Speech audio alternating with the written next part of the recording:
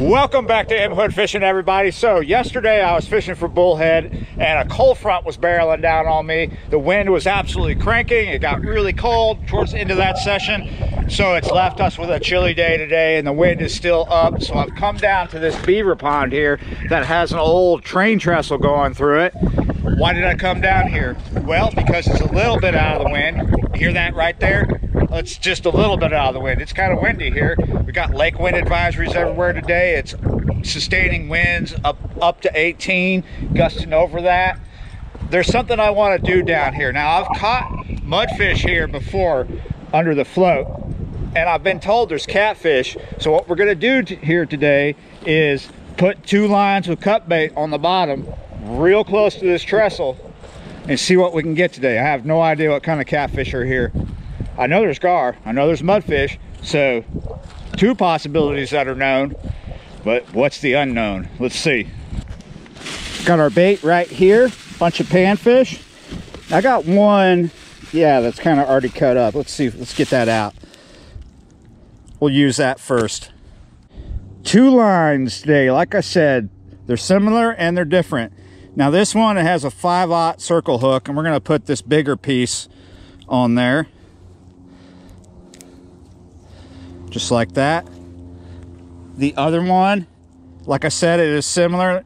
You see, both have 2 ounces of lead on sinker slides. They're both 30-pound test mainline. This one has a 30-pound test leader down to a 4/0 octopus hook.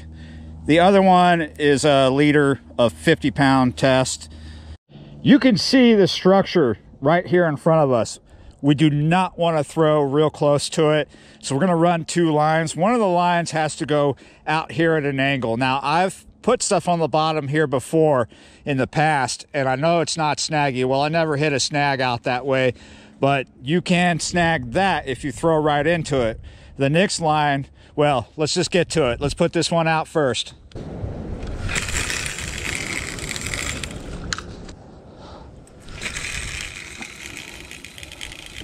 Beautiful.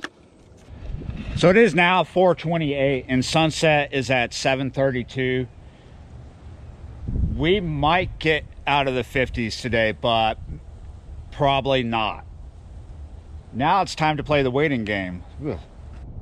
Speaking of waiting game, because we had a cold front last night, it could be a long waiting game, and I'm gonna get bored, so I need something to do. In other states, I could have a 3rd rod, but we're not in other states. In this state, we can only fish 2 rods at once.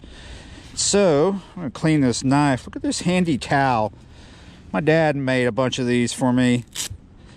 I can't bring myself to wear it though, but I do bring them along to clean stuff, and like my hands and my knife. While I sit around and play the waiting game, I wanted to talk about why I cast out here so far. One of the biggest reasons is because, see this right here? Somebody was out here drinking. Let's get this out of here. Look at all this vegetation here. It goes for a while. You can't see it after a few feet, but it goes for a while. So I wanted to clear that. I did not want to put the baits into heavy vegetation, and there is quite a bit in this pond. And it's deeper out that way. There's a bit of a channel that runs through here. We wanted to get out in it, and I think we're in it. There's a garbage can on the way out. We'll drop that there. What do you like to do to kill the time during the waiting game on days like this? Across the way from us is the lodge, or at least one of them. You see it right here? That's the Beaver Lodge. When I'm on a long wait, I like to talk. And because there's no one around here to talk to, instead of sitting out here looking crazy talking to myself, I'll talk to you. Now this particular pond is really, really old. This train trestle that's running through here, definitely in the back end of the 1800s is when this train line that runs through here was abandoned. So that means this pond has been here for quite some time. And this is the slough that comes into it. So that means we're not just relying on fish that are born in the pond. Fish can come into the pond from anywhere, especially during high water events that get into the pond. And we just had one, a bit of one the other day. We had some rain and there's some water coming through here. let's walk over to where it's rolling out of here. Before we do a walk away thing here, let's ba-bang, open the bales. Ba-bang. Yeah, I think today's going to be a fairly slow session. We'll probably get something. It did get down into the low 40s last night. It was a lot warmer previously. So, big shock to the system out here. Turtle. And here it is. This is where it comes out.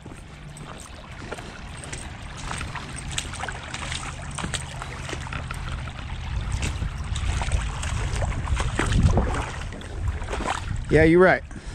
Is it cold? Yeah, it's kind of cold. Kind of cold. So there's no way to be certain just how old this actual pond is, but I'm 100% sure that there's been water here for 100 years or more. So, it could be anything here. Not Aqua Bigfoot. I'm pretty sure of that. But anything else. I'll do that again. Did you guys see that? That is the 5/0 circle hook that he's messing with. Because it's a circle hook is why I'm not overreacting, running to the rod to try to set it, because I'll just snatch it from him. So we just got to let him have it. I think he's still there. I'm going to watch this for a while. Oh yeah, I see it. It's slight tap tap on the line. When I get bites like that, and then, you know, just a little tug tug and then nothing for a while, about 5 minutes after that, I want to reel it in, just make sure I still have bait. But I think he's still messing around with it. Just gonna have to let him have it. Brought up the first line that was getting hit, no bait on it. Okay, that's more serious. Oh, but no. My goodness. Oh, is it because I'm sick of the waiting game or what? I overreacted there. Oh, I thought he was on, but he was just not. Still watching these bites. They're not serious yet. This one's giving me another slack line. He might have my bait in his mouth. This one.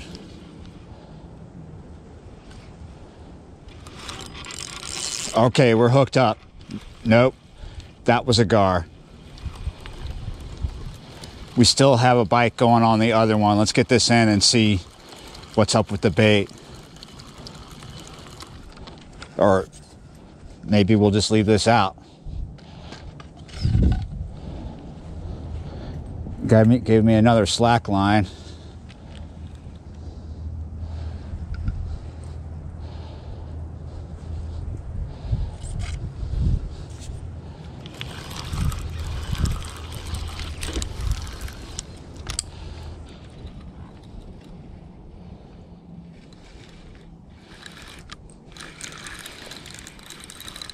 We got something here.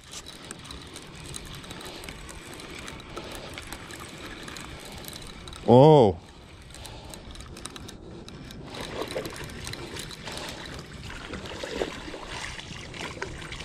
Finally. Hey, I did this yesterday. Yesterday was supposed to be a bullhead day. Ha ha, this is a different species of bullhead, bigger. Totally makes sense that there would be bullhead in here. This is a lot bigger than what I was getting yesterday. That's maybe what was messing with me a little bit through this session, but definitely gar were hitting my baits as well. There you go. 4:28 to 6 o'clock is the waiting game I just played for a mudcat. We are still getting bites. They might be from mudcats, but also gar, I think. We're getting really close to sunset. Well, it's an hour and a half away, but it's gonna slip by really fast, man. Like sand through my hands. It's gonna just go. Maybe, oh, maybe more will come of this. Something just gave me a slack line on that. Oh!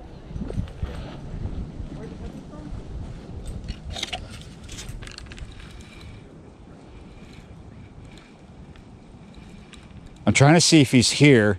I feel him. There we go. We got something. It feels a little better than the... Oh. Wait a minute. You know what's better than one mudcat? Two mudcats. Yeah, you're right. Well, this one is a little longer. Not so muddy looking. Yeah, you're right. I'm not sure if we're on track for another bullhead smackdown. But fish are fish. It's better than getting skunked. There you go, buddy. Woo! We are changing things up in an attempt to get something else in this video other than a mudcat.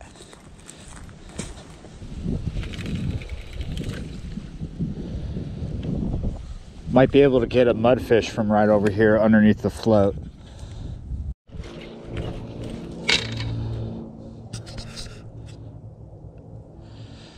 Hopefully I didn't just do that for no reason. We're getting a bite here. We also have a float a little bit over there.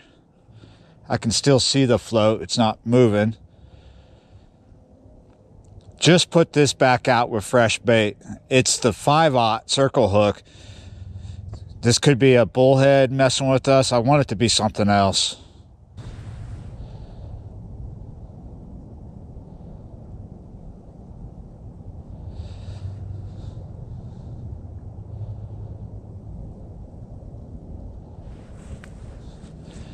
Well, he's still with me. I'm trying to reel up to see if I feel him. Bullhead, mudcat bullhead anyway, are famous for swimming in on you.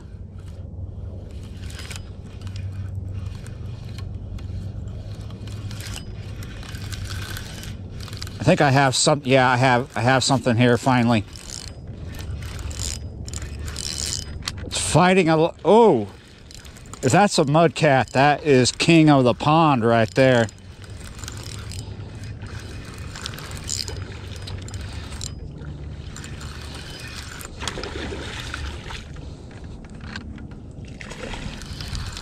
Oh, hey.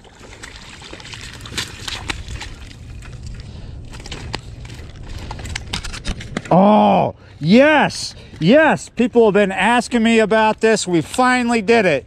We finally did it. How's the float doing? Oh, the big mudfish just broke the water over there. Could have been a gar.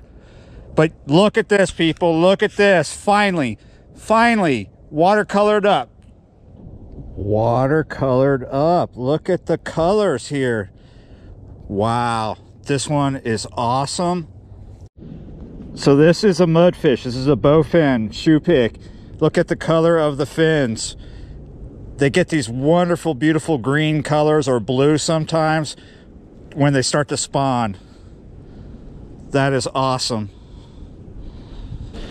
Yeah, you're right. I'm really happy we got this one. This is about maybe a 3-pound fish.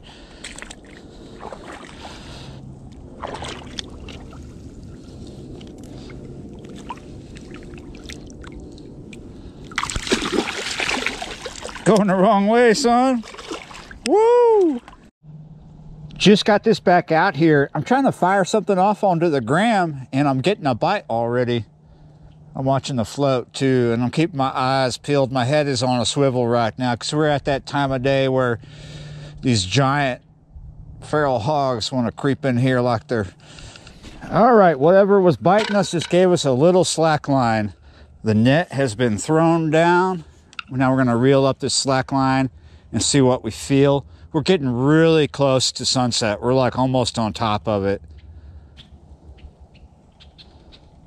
I don't know if there's anything with me.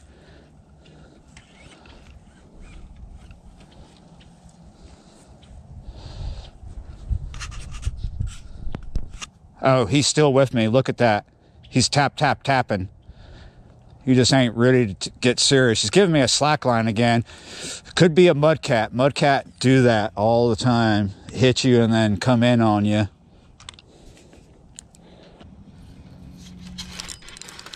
We got him. No, we don't. Dang it.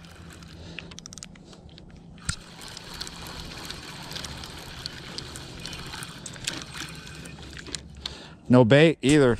Shoot, shoot, shoot. Well, there's still time. There's still bait. Let's get it back out there.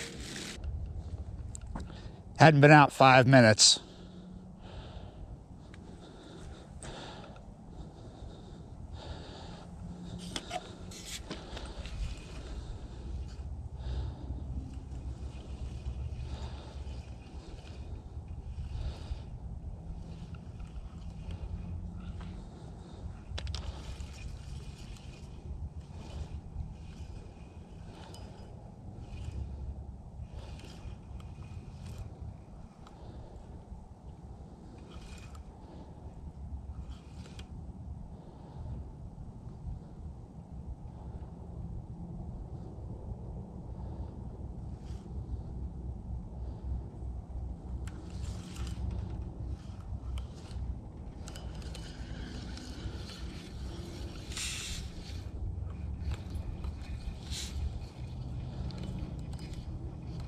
I'm slowly reeling him in. He hadn't pulled back yet. He's not fighting me. But he is with me. I can feel him tap tapping.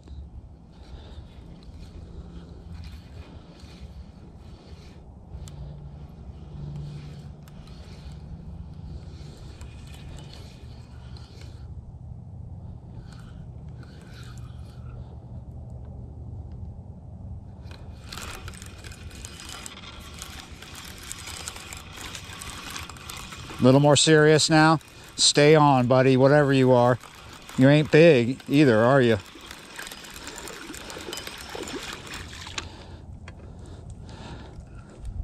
Well, you're big for that species. A bit. Nice. 3 bullheads is better than 2. Yeah, you're right. Not the biggest one we've got today, is it? Not sure. But you can go home. We're in a position here that we don't like to be in, so we got to open this bail. Though we're getting a bite, we need to pick up the net and rush our butt over here because we're missing something. We're missing something important over here. Don't know where it went. I'm happy that we're missing it.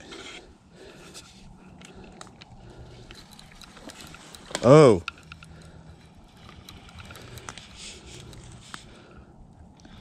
Did you go up into the neighborhood there? Oh, yes, people. I don't know if he's covered in weed or if he's got shoulders, but he feels kind of, oh, did you see the watercolor on him? My goodness.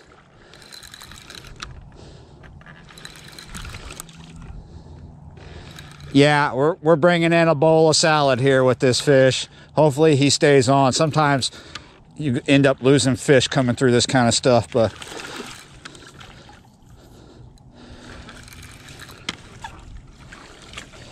there we go, people. Look at the watercolor fin on him. Oh, we got a spot here. Let's show it off. Come on. I've never seen that. They're a fairly primitive fish. They haven't really evolved. Wow, look at that. Several fins on it. Yeah, look at this, people. See the spot? See the fins? They get all fired up like that, all watercolory when they're spawning this time of year. This is my second one. My first one was maybe 3 pounds. He's maybe 2.5. He's not as big as the first one, but better than what I was hitting when I first started. It's just been nothing but mudcats. Yeah, you're right. But I got a bite on the second one, so we gotta send him packing here. Sound like a real outdoorsman there. Yeah, you're right. Yeah, you're right. That's what I do for a life. Okay. Yeah, you're right. Yeah. All right, guys, let's get number 2 back out there and at it.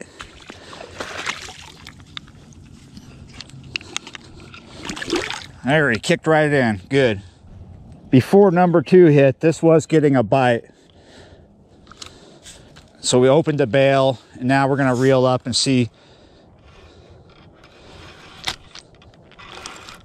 Oh, I don't know if this is a fish or what. Feels like the bottom, but is it gonna move? Oh, maybe it's a fish took me up into something.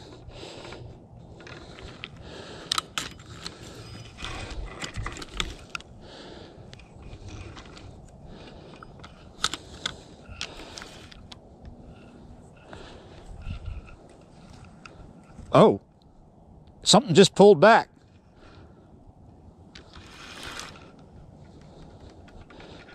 Yeah, there's something here. Here it is. Whoa, I thought I was snagged.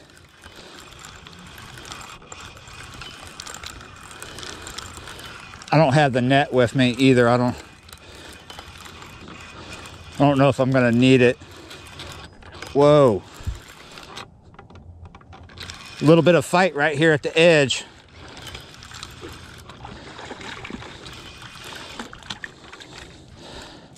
Oh my goodness, we caught the king of the beaver pond here.